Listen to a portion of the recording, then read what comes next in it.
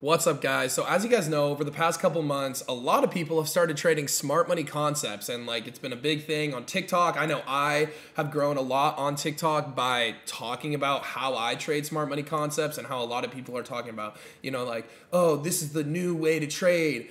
But recently, a lot of people have been saying, oh, since everybody is trading smart money concepts, it's going to get patched. It's going to, market's going to adapt to all these new smart money concept retail traders. And because of that, those people are now going to become liquidity.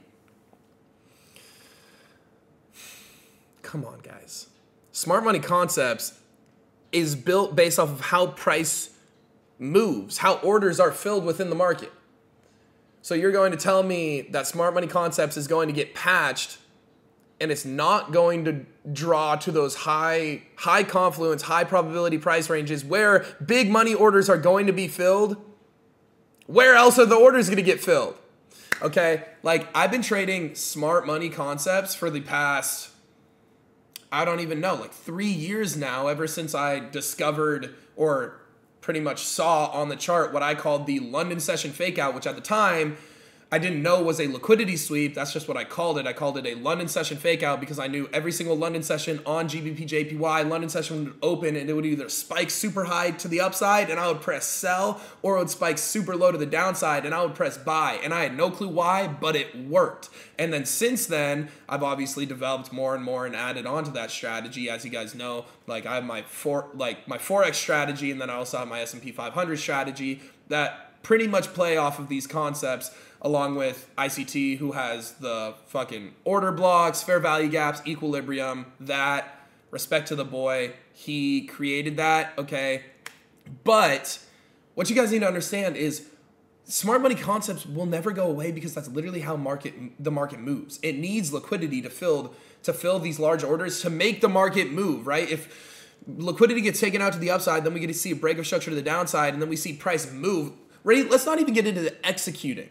If we just think about, okay, how is market going to move? How is market able to move? And we're just thinking about logistically not even entering a trade, it has to take out liquidity. And this is why liquidity is the most important thing, because if you take away liquidity sweeps and because that's where orders get filled, then you're left with these ticky-tack things like order blocks, fair value gaps, equilibrium, that sort of thing. And that's when we get into the execution standpoint of things. But just overall, how the market moves, and in order for orders to be filled, it fucking needs liquidity. So how on earth would liquidity sweeps get patched? Sure, maybe you can say different sorts of execution styles within smart money concepts could get patched, but the way that the market moves, that algorithm, it will never change. Okay, never ever. Also, there's something that ICT said. I forget when he said this, or I forget when he ever said this, but pretty much for every smart money concept trader, there's 5 retail traders get born. If you look up on YouTube, how to start day trading as a beginner, every single video is going to be support and resistance, Bollinger Band, fucking indicators. You guys are just so used to seeing smart money concept shit because you're on that algorithm. You're on that TikTok algorithm. You're on that YouTube algorithm. And you're probably thinking, damn, everyone's trading this way. This is why I'm losing money. No, it's not. It's just because you don't know how to trade it yet. And you're in these markets for a month or two. And you're like, no, it got patched because I can't do it. Bro, I've been doing this shit for 5 years now, 3 years profitably. Trust me, it still fucking works. Okay, you just need to fix your executions, and this is where you can learn, okay? This is when the patched part of smart money concepts could come into play, okay? Let's think about it this way. I know recently, when was this?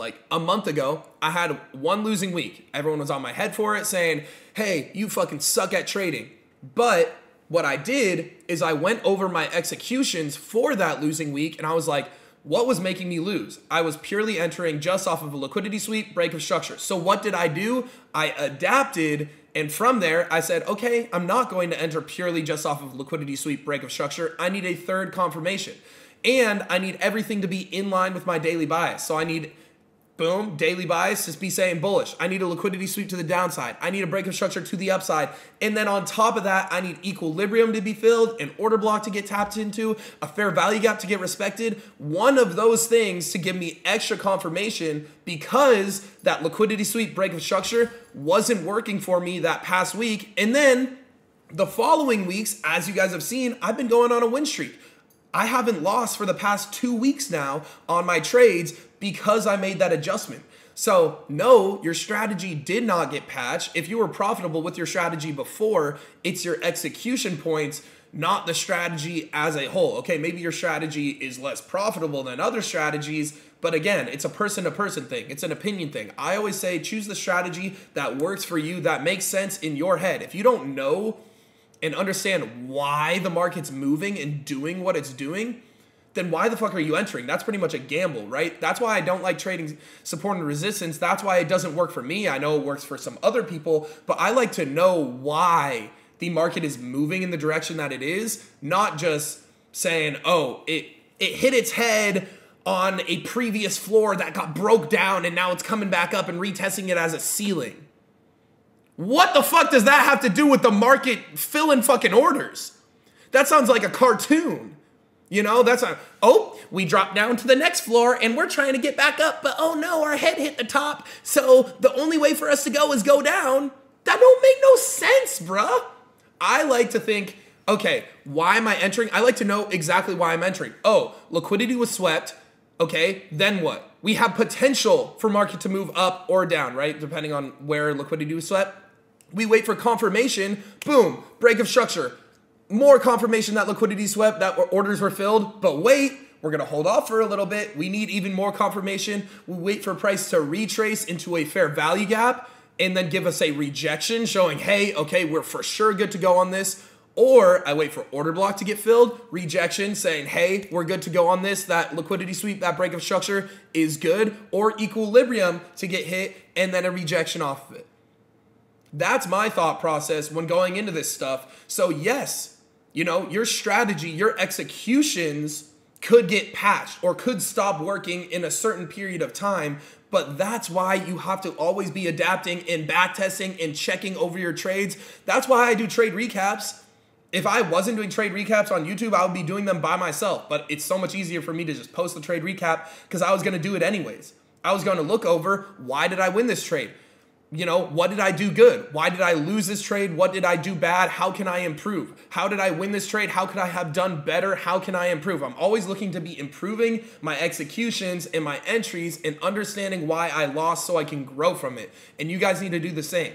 Stop thinking it's your strategy. Stop jumping from this strategy to this strategy to this strategy, because then you have information overload. You got way too many biases going through your head. Imagine if you learn 5 different strategies within the week, okay? And you're saying, okay, well, this strategy says it's going to go up, but then this strategy says it's going to go down, and this strategy doesn't even have an entry, and then this strategy says not to trade at all because it's consolidating. What the fuck should I do? See how that fucks with your head? Why not just, whoop, boom, wipe that shit clean, okay? We're done with all the crazy strategies. Find one strategy that makes sense to you, makes sense to why you're entering, and then nail down your execution points. The strategy is just the umbrella.